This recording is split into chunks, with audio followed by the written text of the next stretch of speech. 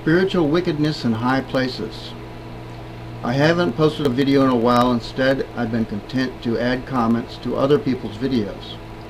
A little cowardly, I know, as video makers are the ones sticking their necks out and taking all the heat. Now, however, I believe the Lord is pushing me to share in a greater way. I suppose I was scared before of unmasking my true self to the world, a lack of faith in the grace of God and the blood of Jesus, which covers all sin. Only Jesus was sinless in this world, but even of him the Bible says he had the appearance of sin in his flesh, without being an actual sinner. And that is how it is with us also, because we have this treasure in earthen vessels, that the excellency and the power is of God. In other words, God gets all the glory for any good that is done through us. So when we display our sinful nature that we can't get the victory over, and of which the Lord will not heal us of, at least in this lifetime, it works for the good. Once we are saved, by accepting Jesus Christ as our full Savior, we are born again of the Spirit. Notice Spirit here in John 3 is in small case. Here it isn't talking about being born of God's Spirit, although we are, but just having our eyes and spirits open to the spirit world around us, having a spiritual awakening, no longer just carnal religionist. We are thrust into the spiritual warfare that we would all like to avoid. Probably why so many Christians remain spiritual babes all their lives. They don't want to have to face the battle, the foe, and the war. But if we are to accomplish anything in this life, we must climb up out of the trenches or the church pews and attack the enemy head on. This is what the lesson is about. There are spiritual entities that affect all of humanity, like the wind on the waves of the sea. There are spiritual entities that rule over cities, over districts of the world. There are demons that affect or even possess individuals. For most of my Christian life, I feared confronting them, but I have learned something lately. These powers are being used by God, so we don't have to fear them. They aren't even our greatest enemies. Who then is? Other humans that insist they don't need Jesus Christ to make it to heaven. The Antichrist. Strong in the flesh individuals who in their pride see themselves as self-sufficient and the leaders and dominators of those weaker than themselves. These people are naturally spiritually strong. They can affect the spirit world by their own human carnal spirits. They in their vanity think they can build heaven or utopia on earth, at least for themselves and their friends. These people left unchecked raise more havoc on mankind than the devil. Think of Alexander the Great, Genghis Khan, Hitler, etc. These people are always fighting each other for domination of the world. That's history. It's also what the Bible says about war. James 4:1. From whence come wars and fightings among you? Come they not hence, even of your lusts that war in your members? And the lust they're talking about is to covet more, to want more, and not to be satisfied, to be like Satan. To quell the storms raised by them, God has sent these spiritual forces. Spiritual forces that are even stronger than they are, like the four horsemen and Satan, which gather together these humans that rebel against the knowledge of Christ to establish themselves as independent lords. Listen to this psalm. Why do the heathen rage and the people imagine a vain thing? The kings of the earth set themselves and the rulers take counsel together against the Lord and against his anointed, saying, let us break their bands asunder and cast away their cords from us.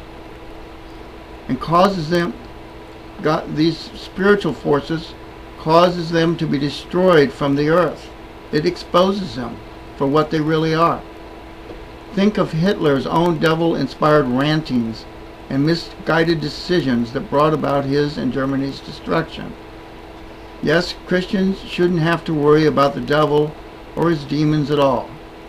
Jesus overcame them, defeated them, and have given us total power over them. As long as we don't give in to their lies, they have no power over us at all. It takes a little spiritual maturity, a firm knowledge of salvation according to God's Word, to stand on the Word of God against all the wiles of the devil. He may blow us about sometimes, like when he carried Jesus up into the pinnacle of the temple. But as the old saying goes, we can't stop the birds from flying over our head, but we don't have to let them build a nest in our hair. So we can't stop from hearing the devil's lies and deceits, and on the media. And both hearing and seeing their iniquity, Lot vexed his righteous soul. But when we hear the voice of the Lord again, we are washed clean by the Spirit of the Word, and the Spirit, the Word, and the blood. Titus 3:5 says, by the washing of regeneration and the renewing of the Holy Spirit. So our chief spiritual enemies isn't Satan's demons, it's the heathen, those who reject or never heard Jesus Christ, the Word of God. Paul's preaching to the heathen and establishment of the churches is what ultimately brought down the strongest, biggest heathen empire the world had ever seen, Rome. One man who obeyed Jesus Christ started an avalanche of truth that no one could stop. Could the same be done today? Although it looks like the devil is sweeping the world with a flood of lies, see Revelations 12:15 plus 2 Corinthians 11:3. The truth when preached is stronger, because God is with those who preach the truth, to verify the truth with signs and wonders. The only question has the world already heard enough of the gospel, and have they rejected it?